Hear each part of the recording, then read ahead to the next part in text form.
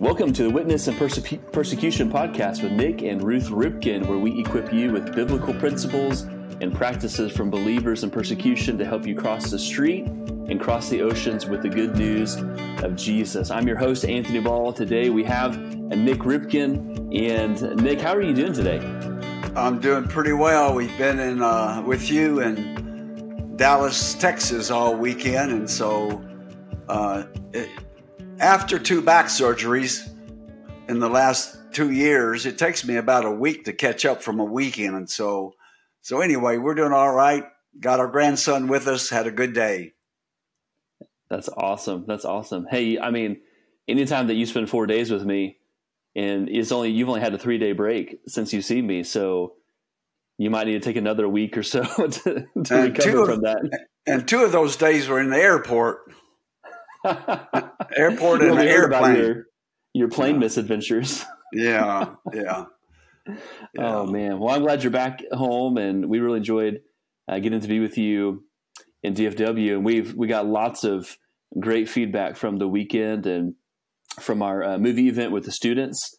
And so that's kind of a shameless plug. We're going to try to do more movie events around the country for churches and people that want to set that up. And so for our listeners today, it was very, very powerful to have 150 plus college students in a room watching the insanity of God. And then, of course, the extra blessing of getting to hear from you and having that Q&A with you and Ruth was just phenomenal. So it often happens with students. You know, they stayed so long asking questions and things that the staff turned off the lights and they still didn't leave.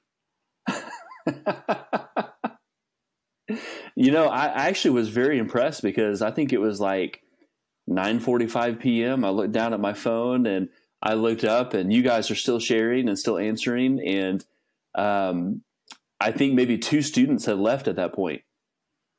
I thought that was really amazing. So we've got a lot of great feedback. Students are really challenged and really, really thinking and praying through what does God want me to do with both with that information and now with my life, you know?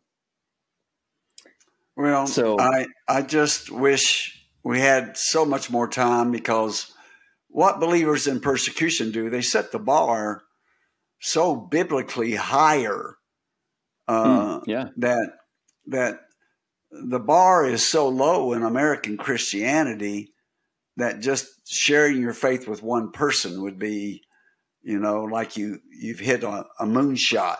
But what we're trying to do is to get back to a biblical way of life. And it's not lifting up believers in persecution. It's highlighting how believers in persecution lift up Jesus in good times and bad times, in freedom, in jail. So we just need to go back to not past tense, but present active tense Christianity. Absolutely. That's a really good word. You know, for our show today, I mean, that's a great transition, because for our show today, we're going to address some of the complexities of persecution, and not just persecution, but the response to persecution. And you talking about the bar of biblical Christianity versus, and don't want to get in trouble today, but the low bar of American Christianity. We're going to be addressing that today, because you're going to talk to us a little bit about what does the response to persecution look like in different places. I know you're going to highlight the Soviet Union in those many decades, but tell us a little bit about how did we find persecution? What did that look like in the Soviet Union in particular?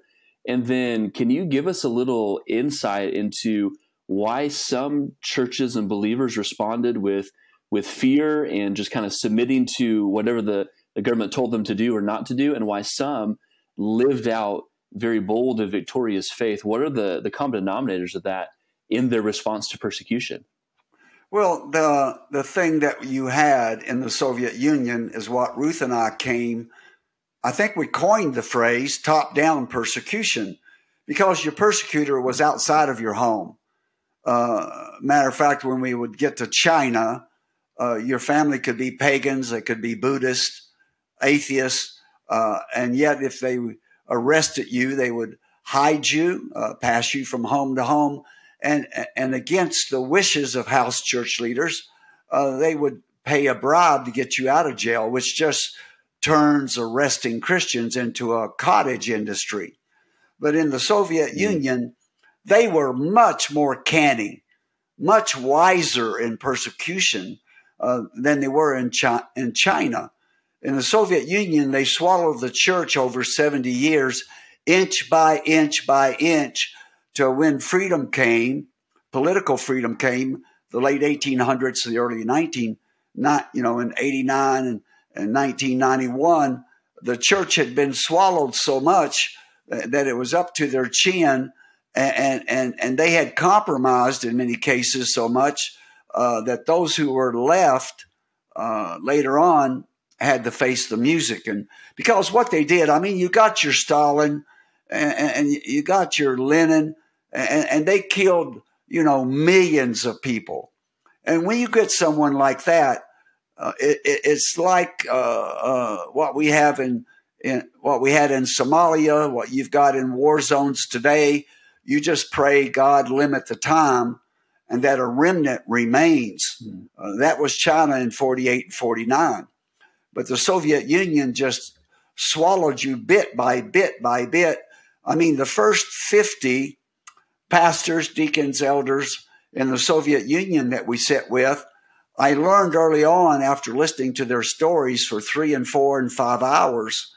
And in some of the places in the Soviet Union, I sat with men and families for 2 and 3 days because they not only knew their faith in the context of their culture, they knew their faith in the context of their country, and they knew their faith in the context of what was going on in the world. And so they had so much to teach us. But if you're in the rural place or whatever, then you're more than likely not going to have that worldview. But when I asked them what was the Bible story, or at that time, I wasn't using Bible stories because I'd been so westernized. But I would ask them whether there was a verse that they would claim the most. And 35 out of the first 50 that I interviewed reported that their life's verse, was Revelation 2:10, to be faithful unto death. And they actually were. Wow. And so by the time you get to Khrushchev, though, they're getting exceptionally canny because every pastor in Russia, in the Ukraine, less so in the satellite nations, but more so in some, less so in others, depending upon the government of the day. If you were a pastor, a leader, you had a Soviet handler. You had to go to his office every Monday morning. And early on in the Soviet Union, he would ask you questions like, who was the guest speaker that you had Sunday? Who was the person that gave you an interview, who gave a testimony? Or who was the person that came in and sang special music? They knew Anthony. They knew everything that happened in that church. They always had people inside that church. They're just trying to get you to talk. They're trying to get you comfortable in telling them and giving them information. And so, but each time they're going a little bit deeper and deeper.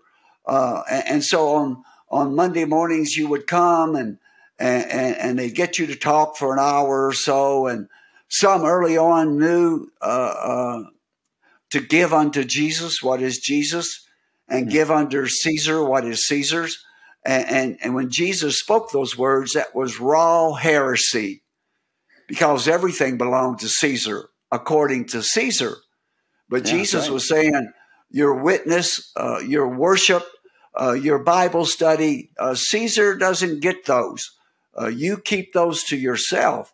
And yet they would make you sit at a chair or stand in front of a desk and see what they would get you to say and how much they could get you. And then the day would come that you would walk in and they would have a Bible sitting on their desk, and they would ask you, do you recognize this book? And they said, yes. Well, what is it? It's the Bible. And they would make you open it up to those verses in Romans chapter 13 and read it to where God has ordained governments and that we are to be obedient to the government. And the Soviet Union, the atheist leaders would look at the pastor and the denominational leaders and say, your holy book tells you to be obedient to me and that I have been ordained and you have to serve my cause. And therefore I'm telling you to do this and this and this, and you have to do it. And brother, all of the churches and the pastors and the leaders that compromised themselves in the 70 years of the Soviet Union, they lived in Romans 13. They justified their actions in Romans 13. And today I hear in the Bible Belt churches about how they can have certain persons in government that have very lax morals, and whether they're on the right or whether they're on the left, and they will excuse those morals because that government person has been ordained by God. And again, not saying what Jesus said when they asked him whether they should pay the imperial tax, and he asked whose image is on it, and they said Caesar. And he just said, you give to Caesar's what is Caesar's, but you give to God what is God. And that's not just a hint. That's a clear declaration that there's a lot of things that don't belong to God. Your witness, your worship. They don't belong to Caesar, you mean? Yes, they don't belong to Caesar whatsoever. And so they would bring that pastor in and they would make him quote or read Romans 13. And then they would, if that guy didn't get serious about being obedient and doing what the Soviet Union leadership was saying, he said, by the way, pastor, you know, your wife sometimes takes a shortcut home from the market. And you know, we've been trying to catch those guys who've been throwing acid in the face of women whose husbands are not getting with the program, which is a barefaced lie. They can catch anybody they want to catch at any time. And the only way you can throw acid or cut somebody's face with razors is because you're being allowed to, the Soviet Union can keep denial at the United Nations or something like that. But at the same time, they have people that are carrying out their dirty work. And they say, you know, pastor, it really would be bad if your wife shows up at home having somehow had acid thrown in her face or somebody cut her with a razor.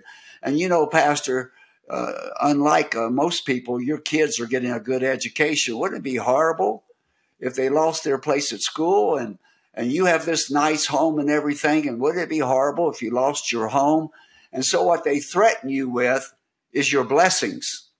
The blessings of your kids getting education, the blessings of your wife keeping her looks, the blessing of having a church building, of having a job. And so that's what the Soviet Union was so good at, was holding hostage to your blessings and threatening that.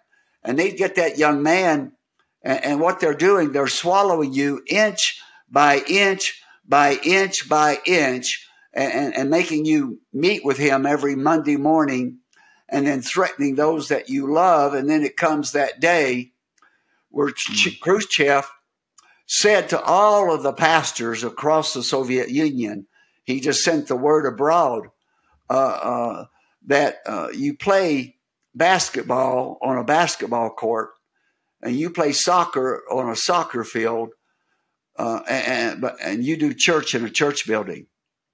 And so they said to the pastors, now you're done. You're done.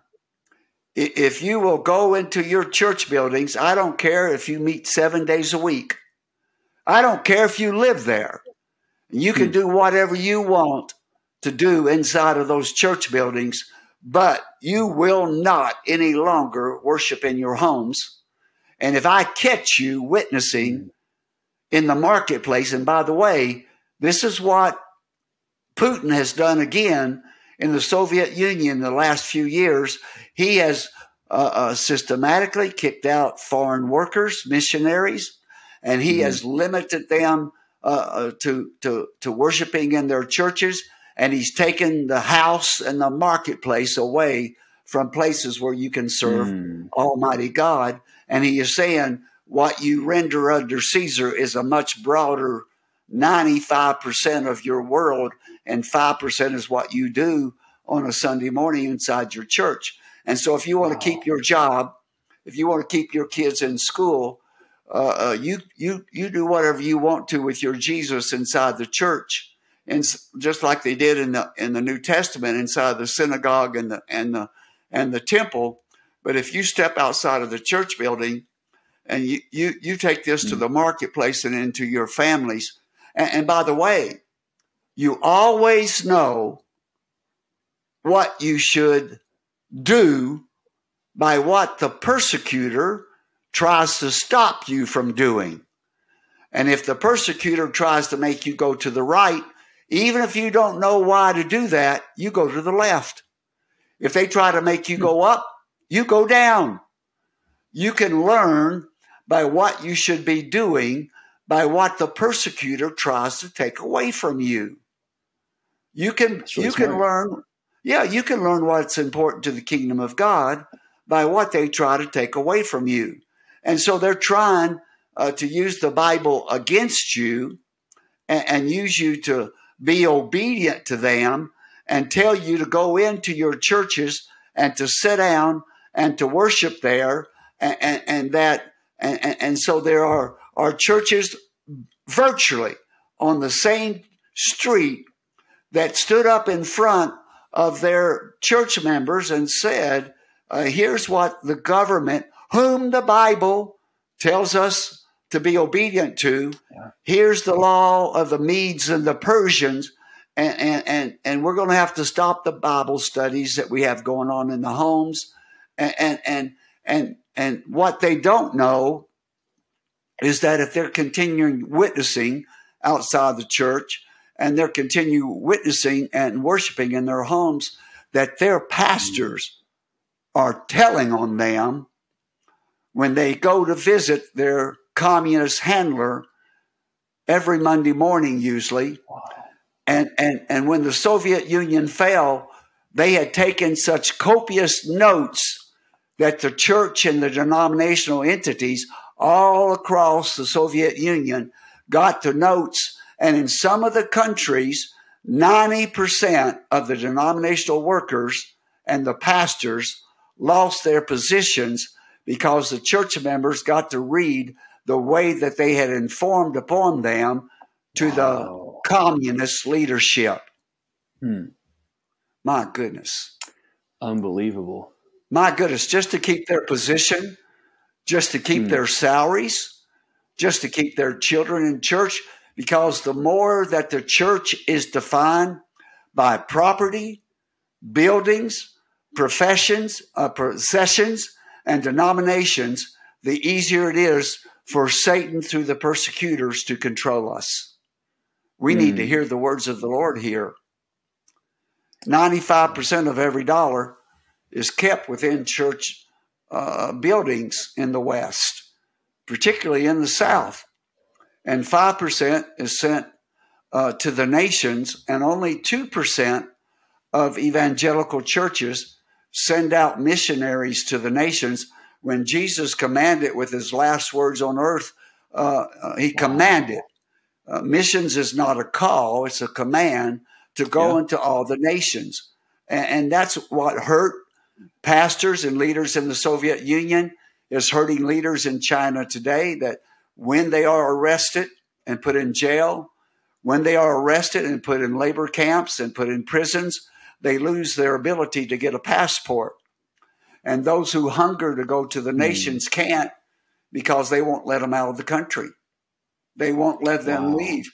They won't give them the papers to get out. And so there came the day where they told them, you can do a church in a church building.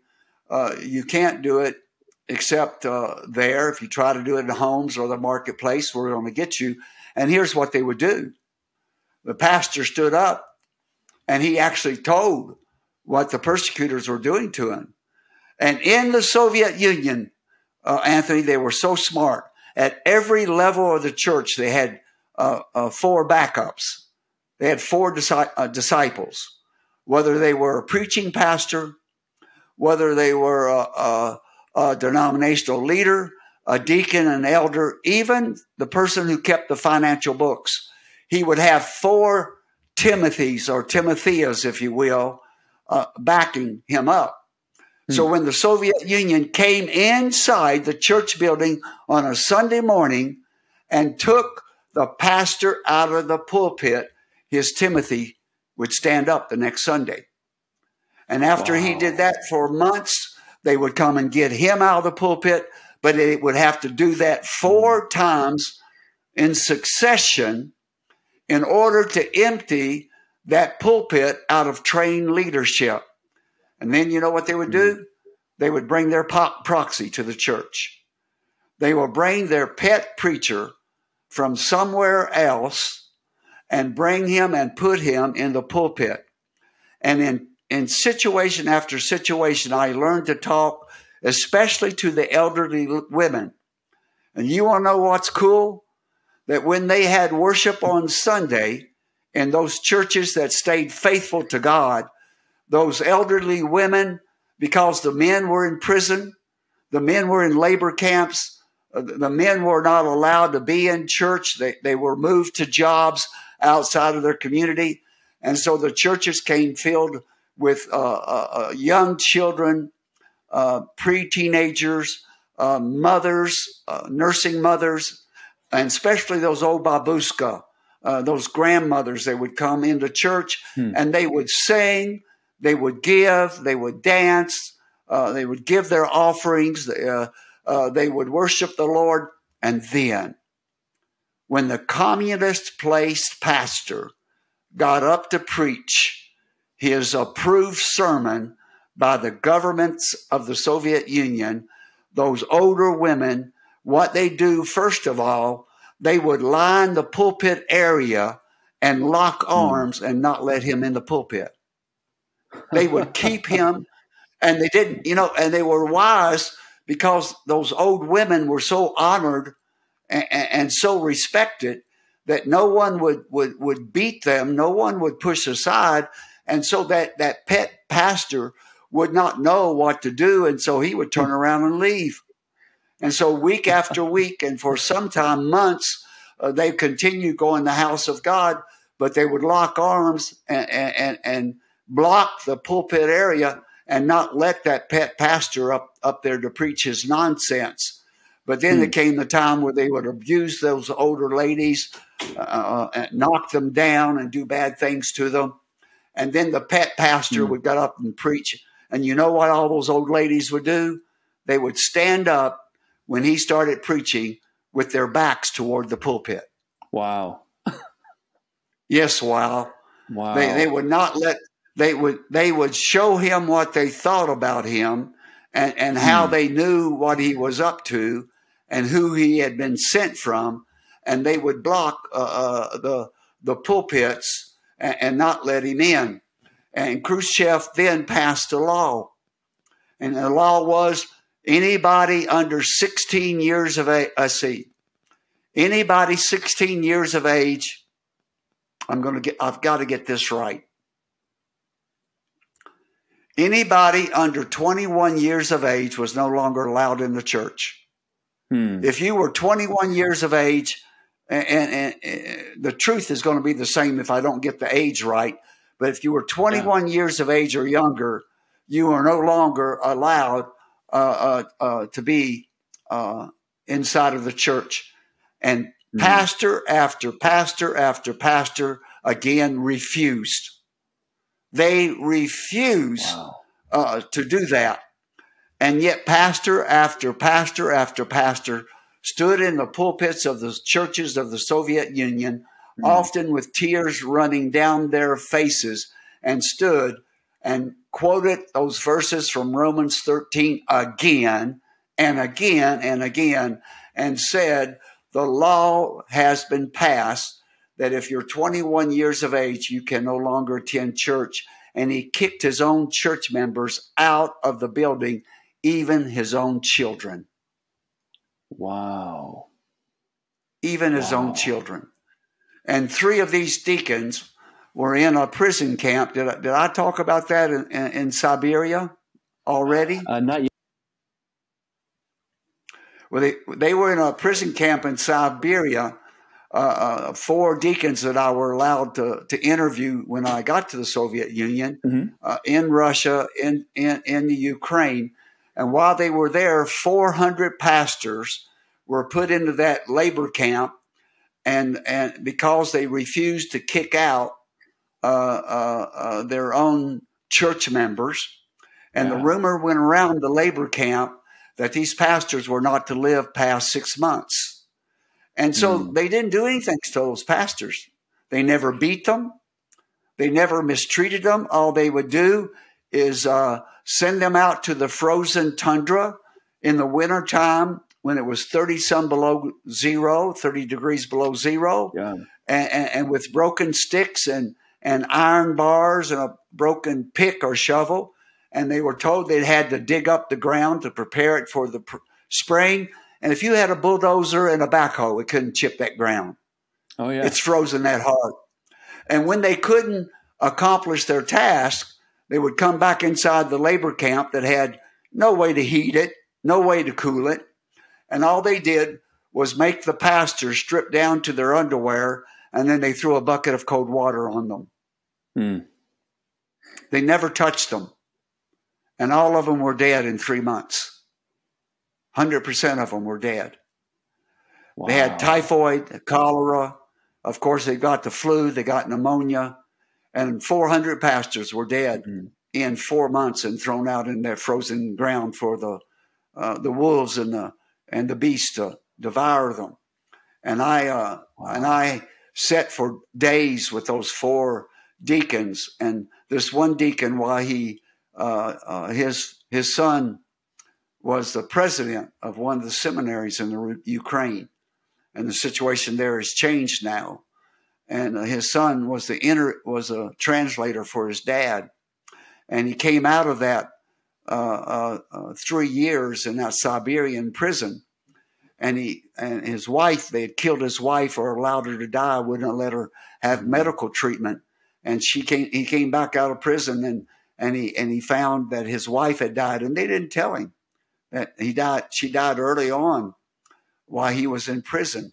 And he went and got his teenage son from his brother that had taken care of him once his wife had died. And he went back to his home church after watching those 400 pastors die because they would not compromise in who attended the church. And he went back to his home church, and the pastor said, "I'm sorry, your son can't come here," to his home church that he was serving when he was arrested and sent to Siberia.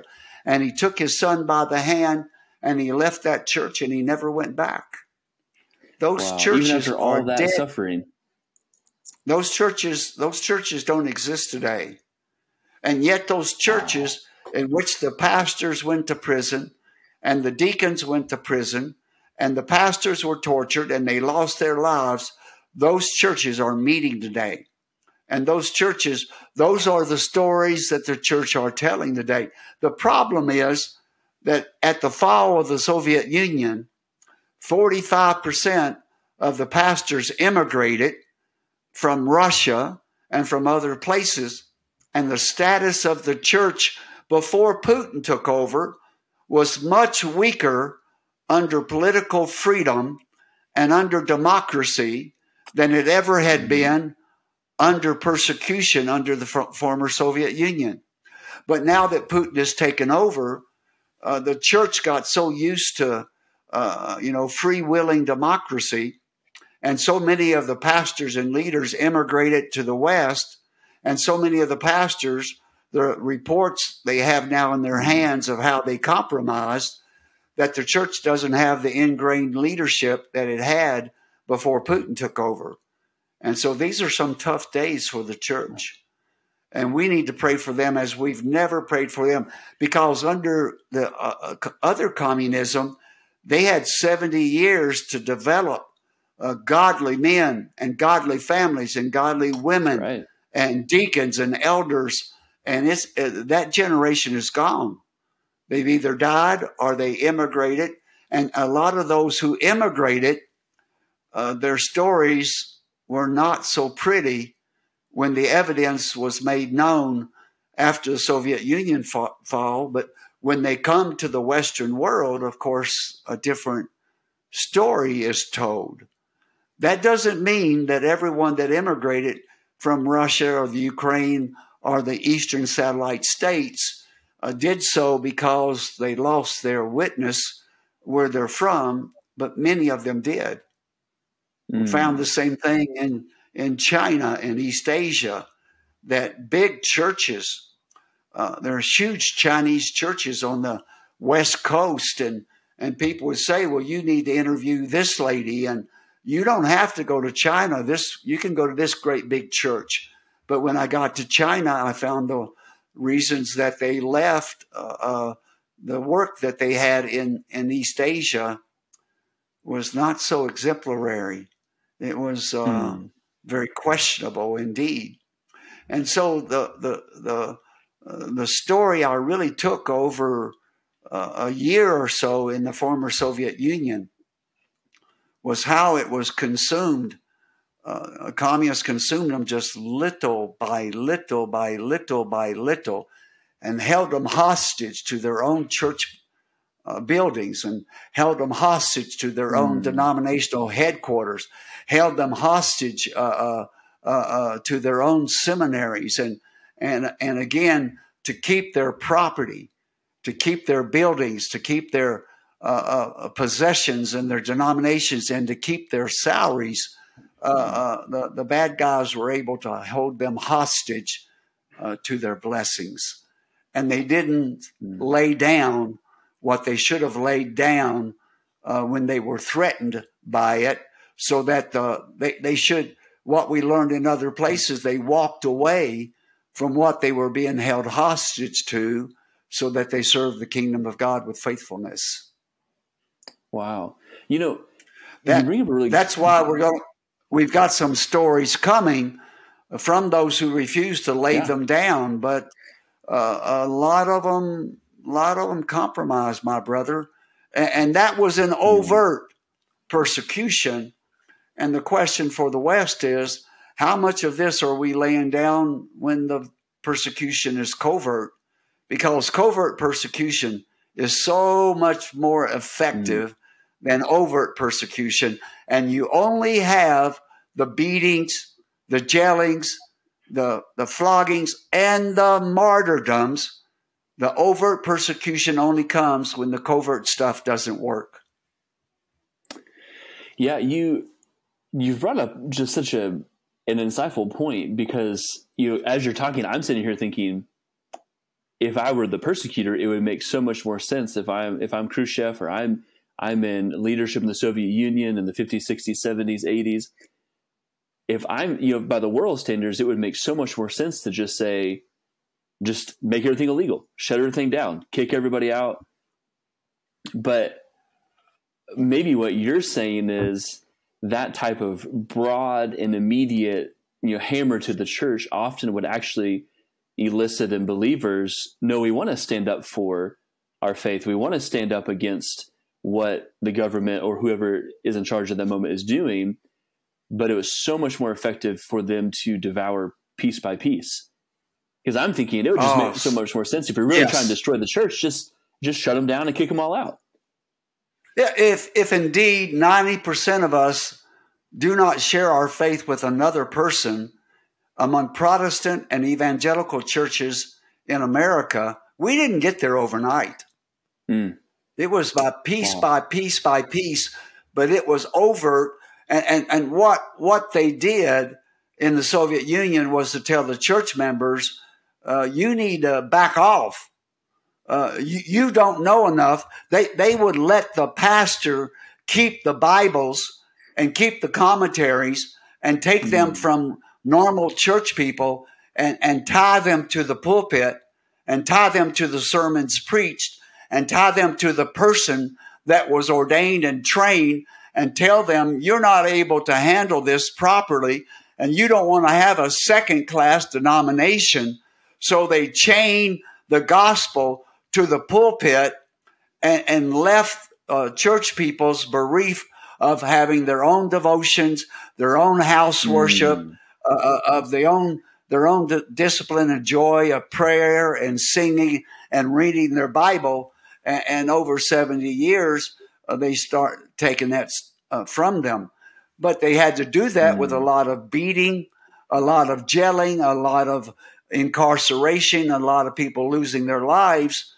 But the covert stuff in the West has worked to where the overt stuff hasn't been necessary. Wow. Explore that a little bit. In the West, and I think probably for a lot of our listeners, particularly American culture, what does that covert persecution look like here? Because I think I know where you're going. I think I can think of some examples, but we don't necessarily have, although it may be in some areas of the country, I'm not sure. We don't necessarily have a government saying you're allowed to do this or this small pieces, but give us insight on the covert persecution you think exists in our world. You know what you'll get killed for in Saudi Arabia? Mm-mm. You don't know what I'm thinking, so you wouldn't know. I don't know what you're thinking. You can get killed for a lot of things in Saudi Arabia. Yeah. But if you're caught practicing homosexuality, they take you into something like a soccer field with a stands filled of people, and the executioner takes your head off. Yeah. If you're caught in some of these places like Saudi Arabia, trying to abort the fetus that God has planted in your womb, or you've committed some kind of crime like that, they take the woman to prison until her baby is held to term, and then they take that baby and give it to a family member, and then that woman who was seeking to abort that child or some other crime, then she is killed after she delivers the child. Now, Christians must have, and I choose my words very, very carefully here, a very Christ-like, loving stance on social issues like homosexuality and abortion. But what people need to know that are practicing those social sins or those social ills, they must know, Anthony, that you and I, our wives, our family, our church, we love them so much that we would give our lives for them. And we don't stand at a distance and throw rocks. Now, in some of these practices, the church is doing some wonderful ministries to give you some alternatives, for instance, for throwing away your child. The other one, some reason that scares us so much, we stand so far at a distance that they see the church as their enemy, not as someone that would give their lives for them. And that doesn't mean we have to agree. That doesn't mean we lower our standards. But we're not known as much for our witness to the life and the death and the resurrection of our Christ as we are for our stance on social issues. And what I've just shared with that is the same that Islam has. So I want to have a different stance. Now, I'm going to have a different stance on those social issues. By the way, I love people. And Jesus said even to love your enemies. And these aren't my enemies unless I make them my enemies. But we are to be known, again, by sharing widespread in love, the death, the resurrection, life, death, and resurrection of Jesus. And we don't do that in a drive-by shooting, but we'll talk about that more later. But what the Soviet Union had to come and do overtly is it no longer worked covertly.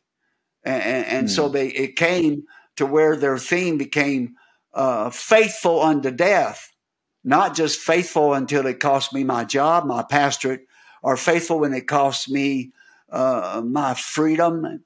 And I didn't. But once I went to jail, they threatened me with prison. Then I was no longer faithful, and faithful as long as my children. You know what they did to your children? You've got two young boys that we love desperately. Yeah. But they would often, the pastor's children in all of Eastern Europe and Soviet Union, Ukraine, would be the only Christian children in school. And they would make your children stand in the middle of the gym while the whole, everybody in that gym and the administration and the kids ridiculed the pastor's kids and make you, and I may have said this before, make you stay after school and make you go to the principal's office and ridicule you, and you go home and you're 7, 8, 9 years of age and you're crying broken. Why do you have to serve this stupid Jesus? Why can't we get out of this church? Why am I the only one with parents like this? And yet they would get in their teen years, 12, 13, 14, and they would compare the loving lives of their mother, their father, and other Christian adults to those in the school, those in the marketplace, and their friends. And they would choose the Jesus of their families, of their fathers and mothers, over the nothing of the principals and their teachers, because they saw the quality of their lives.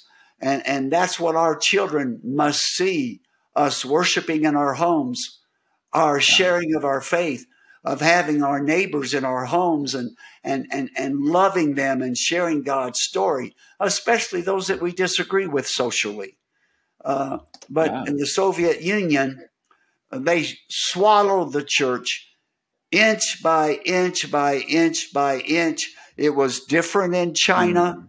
It's far different in the Soviet in Islam, and we'll talk about that when we get to it. But they were so crafty for 70 years under the Soviet Union that they were very effective in their persecution, and they even turned many denominational leaders into informers of the church itself. Wow. I want to, before we wrap up today, I do want to ask you about a connection, because, you know, we don't want to get ourselves in trouble. And you have said many, many times, you're not opposed to brick and mortar buildings. You know, you're not opposed to denominations. You're not opposed to these things, but you have made a very, very good point. The more that we are tied to those things, the easier it is for the persecutors to have a grip on us and ultimately start tearing apart the church. So my question is, we can say this with all honesty. We look at our situation in the West, and without judgment, without condemnation, we can see we are very much tied to our brick and mortar buildings. We're very much tied to our denominational structures, whatever that may be. What are lessons that we need to start operating on now? Because we can look at the parallels and see what the Soviet Union did in those 70 years. One of the things that they were able to exploit was the attachment to these blessings. We absolutely have those here in the West. What do we need to start implementing today to avoid maybe the same fate in 5 years, 70 years, 100 years down the road? You know, I drive my wife crazy, and I'm a country boy. But I didn't know this until years after I was mentored by others who had the same proclivity, that I just I connect the dots. That's why we can go to 700 almost believers in persecution, and I can see the way everything is connected, and I can see what we're doing right and what we're not doing so well.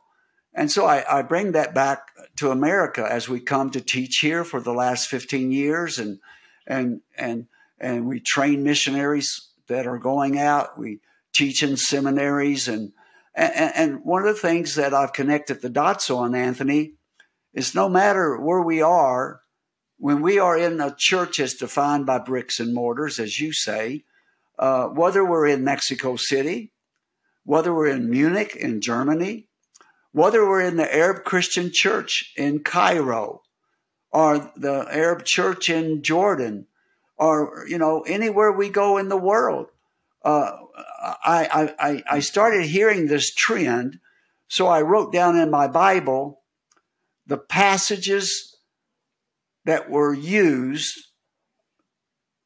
in the sermons that we were hearing preached throughout the Western church world.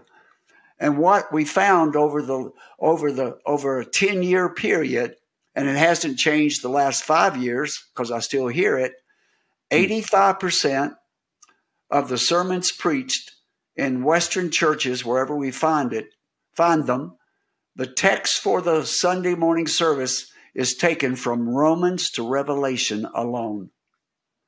15% of the sermons we hear in the more historical traditional churches is taken from Genesis through Acts. And I got so angry over that, and God corrected me, because who's in church on Sunday morning? Christians. What's going on in Romans to Revelation? It's Christians talking to Christians. What do you do with your money? What do you do with a piece of land? What do you do with spiritual gifts? What are the roles of men and women? How do you mentor Timothy? How do you prepare for the second coming? All these things that became important to the body of Christ. Letters were written by the Apostle Paul, by Simon Peter, by Timothy, by others. John wrote, Revelation. And so this is important. What's missing is not what we're doing in church on Sunday morning, because Christians should talk to Christians. And that's not where non-Christians are coming to faith. That's where our children are expressing their faith. What's missing is, unlike what Jesus did in the marketplace, he didn't use a single literate tool, but he told the stories of the kingdom of God, the stories of the Old Testament. When people asked him a question, he told them a story. They asked him a question about the story. He told them another story. What's missing is that 95% of us have not told one story from Genesis through Acts in the marketplace, where we work, where we go to school, where we're sitting with friends at a restaurant. And stories are non-confrontational. People ask us a question in Islam. We tell them a story in their homes. They're going to ask us questions for 4 or 5 hours, and I'm going to ask them questions. They're going to tell a story from the Quran. I'm going to tell stories from the Bible. Ruth is going to tell it. The young people that are with us, they know the local language. They're going to tell it. And we're building the stories for entire families. And it's so much fun to break bread with them for 4 or 5 plus hours and building those oral stories from Genesis through the book of Acts. And then we deal with the text of Romans to Revelation. That's what is given to expository preaching, by the way, is Romans to Revelation. Stories, Genesis to Revelation, you just need to tell the story and maybe at times unpack the story. But the Bible can define the Bible. And those stories are so marvelous. But when you give up the stories in the marketplace, you've generally given up the witness. And we've made witness a packaged Roman road or a packaged some kind of drive-by shooting, when witness is actually listening 2 times to every word that you speak. You listen to 2 paragraphs or 2 stories to every story you tell. Witness is listening 2/3 of the time and talking 1/3 of the time. If we have any real savvy listeners, they'll remember a couple of episodes ago, you were unpacking some of these principles, and you left a challenge for people to go into the Word. You answered it just a little while ago. You challenged people several weeks ago to go into the Word and say, okay, how did Jesus teach outside of the temple and the synagogue? And you answered it. The answer is orally. He didn't use a literate tool out in the marketplace and among the fields and among the peoples of the villages. And I remember you've taught this in many different places. One of the ways that persecutors, and this may be a totally different episode later on down the road, one of the ways that persecutors can get a grip into the church, we saw this, you've seen this a little bit in the Soviet Union and have addressed this before, is when you're tied to literate tools and literate clergy. When you're dependent on literate tools only, and you're not incorporating the stories and teaching people in the church to use the stories and share the stories out in the marketplace, you've said that as well, that a total dependence on literacy can also be a way that persecutors can exploit the church and God's people in that overt persecution. Yeah, you're exactly right. But the thing that's different is that the churches in the Soviet Union had the structures that we have. Mm-hmm. But the big deal is they were in their communities. I give our seminaries, I say this often, an A+ for raising up pastors and teachers, and a D- for raising up evangelist church planters. But in the Soviet Union, they weren't arrested so much for preaching in churches. They were arrested for loving in the marketplace, and being in non-believers' homes, and being in the homes of people that were hurting, and therefore they were so respected in the communities that sometimes I'll tell the story, but Muslims that we had saved their lives by feeding programs, in the camps around Mogadishu, or we had done mobile medical clinics in 25 villages. We had provided water hose and stuff. That Al-Ittihad and Al-Shabaab was coming to our compound to kill me and our staff. And I would find out months later that those Muslim villagers and families would make a corridor around our compound 2 or 3 blocks out. And when the bad guys were intersected coming to our compound, they would say, if you want to hurt these Westerners, you're going to have to go through us, because they love us. They fed us. They've given us water. They've given us seeds and tools, tractors, on and on and on. They've loved us. You don't love us. You just harm us. And if you want to kill them, you're going to have to kill us first. Well, that's the way communities were in the Soviet Union. When you go, like it says, that they said about Jesus that he went about doing good. Well, when you do good in the marketplace and you heal the sick, what did John the Baptist ask? Are you the Messiah? And Jesus didn't say, well, you go back and you tell John these words before he's killed. No, you go back and tell John what you hear and see. The blind see, the lame walk, the deaf hear, the lepers are cleansed, the dead are raised, and the gospel is preached to the poorest of the poor. And so all of this is taking place in the marketplace. Our faith has left the marketplace. And we are self-persecuting.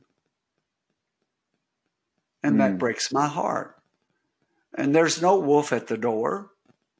There's no one telling us not to do it. I think we're not bad people at all. I think we're godly and good people. Our problem is we're so doggone busy, we don't have time to be with our neighbors. I mean, that's right. Now when Ruth and I have come home, we're seeing things we've never seen before. We're seeing families take off Sunday after Sunday to go with their kids to play sports, especially when tournament time. I'm watching pastors to take a personal day on Sunday to go to sports with their children. This is something you would not find in persecution among the faithful. Wow. showing up in the marketplace on the Sabbath is probably not going to enhance our witness. Wow, you're kicking a pretty big golden calf there. So, well, I don't say this in church, and I don't say this without brokenness, and I only know one cure for it. But let's just talk about this more, because right now I want us to focus on how they got to where they were in the former Soviet Union, and then we're going to compare that to China later on, and compare that to Islam later on. mm-hmm. But in Russia and to a lesser extent in the Ukraine and Eastern Europe, they swallowed the church, pastors, clergy, piece by piece by piece, until they had silenced them. And those they didn't silence, they killed, they put them in prison, they tortured them. But those stories are still being told, and those places, the churches are still flourishing. But they've got a problem. So many of the pastors and leaders have immigrated. Like I said, we go and teach for 5 days in the Soviet Union, and we tell all these stories. And people at the workshop will say, "Where did you get that story?" And I'll say, 25 miles from here. They'll say, "Where did you get that story?" I said, 75 miles from here. They say, "Where did you get these powerful stories?" I said, "In this community." They've lost their stories in one generation. They've lost their stories of faithfulness in prison and labor camps and in the marketplace in one generation. So the Soviet Union, under freedom, political freedom, and democracy and a free market enterprise, became much worse than they were under communism. That's not a condemnation, because that didn't have to happen. That happened by choice. They could have claimed in freedom what they also claimed in persecution. Yeah. But when you are defined by increasingly by stuff, and you're defined by being able to immigrate, not just the clergy, but church people of all kinds of situations, then the latter state is worse than the former state. That's also a story in the Bible. Yeah, absolutely. Absolutely. Well, I really appreciate you giving time to me today. No. We appreciate your time. That's incredible. And, honestly, for our listeners, I think that's a good, I hope if you're listening today that you're just going to maybe take this in pieces over the next few days once we post it, because there's a lot in there. And again, there's no condemnation or judgment from your heart or from our heart at all. These are just observations that you have seen in the former Soviet Union over those decades. And I really pray, especially for our listeners in the West today, there are a lot of parallels that we may see. And there are a lot of things that we might be doing now that are very similar to how persecution happened in the Soviet Union during those decades. There may be some things that define us in the same way. How are we going to respond? And do we want to do things differently to be obedient and to take Jesus back into the marketplaces where maybe we have removed him from our witness? Well, there's certainly a lot that we need to talk about. There's certainly a lot that I need to deal with when I look in the mirror. There's certainly a lot, if I had to start over again, as I told a church this weekend near where you live. I thought, by the way that I fed my family after I came to Christ at 18, and Ruth and I married, she was 22, I was 23. I thought the way that I fed my family by preaching on Sunday morning, doing something with the church on Sunday night, and then doing Bible study and prayer meeting on Wednesday night. And then we did some of that when we got to Africa, but mostly doing church planting. But of course, when I got to Somalia and got to the harder places, and I couldn't do the Sunday morning, the Sunday night, the Wednesday night stuff, the community stuff. How do I feed my wife? How do I feed my kids when there's no church to take them to? I thought I mentored my wife and children by being their pastor. And I should have known I did that by being their husband, her husband, and their father. Oh, I wish I could start over. Wow. Hear the words of the Lord if you're listening to that. Yeah. And honestly, that's why we do this, because you have these years where you're giving back to people who may be starting some of these journeys for the very first time. I used to count years. Now I count decades. Well, you're not that old in my book. So, yeah. Well, Nik, thank you so much for your time. Thank you so much for your wisdom. Listeners, thank you for tuning in today. I hope that you're blessed. I hope that you really can take some of this stuff to heart. You've been listening to Witness and Persecution with Nik Ripken. My name is Anthony Ball, your host. If you'd like more information about our ministry, including how to support us, how to find different and new materials and resources, you can go to our website, www.nikripken.com. Again, if you'd like more information about our ministry, you can go find us at www.nikripken.com. Thank you so much for joining us, and we hope that you'll be with us next time.